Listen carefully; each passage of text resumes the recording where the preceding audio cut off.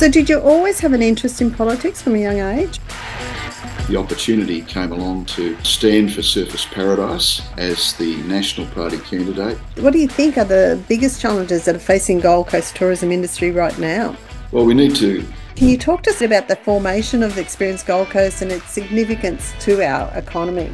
Got a tremendous team in place, and in the first year of operation we saved the ratepayers of the city close to... What inspired you to become involved with Life Flight? A phenomenal organisation, started on the Gold Coast with one helicopter. We're up to 15 at the moment, and it's a tremendous service that I think is probably unrivalled anywhere else in the world.